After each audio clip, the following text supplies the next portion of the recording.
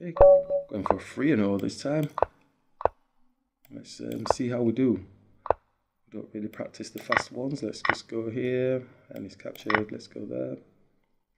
Looks like he's not wanting to take. Let's just bring this attack in the pawn. All but usual this stuff. And last but not least, let's come here. And get the knight out. Let's attack the king. Let's take.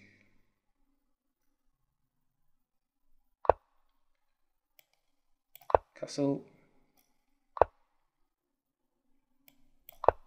Support for the bishop. Put a check on. Capture.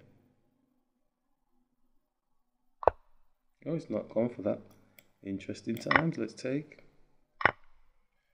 And last but not least, his king is home alone, which is lovely. Let's go here with the rook.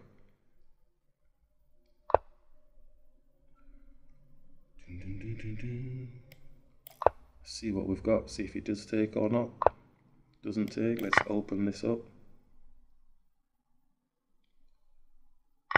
Let's just give the king a little touch. Let's give it another touch. Okay, that's interesting.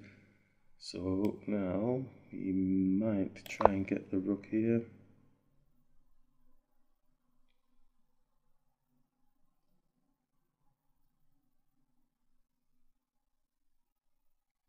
Long pause, that means we're in trouble. Some magic's coming out now.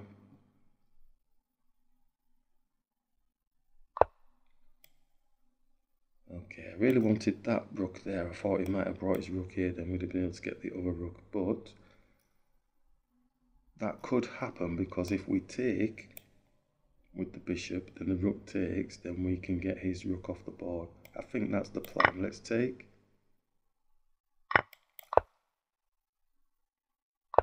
So we can get this rook off. And we're on his knight. His knight can't move, obviously, can't. It's not blocked. But he's not done that, so we'll just take with a check. And is there a finish? I don't know. He's got these loose pawns here. I don't really like that. Let's come round the back and see if we can double up on him and get his rook off the board. Whoosh! Lovely.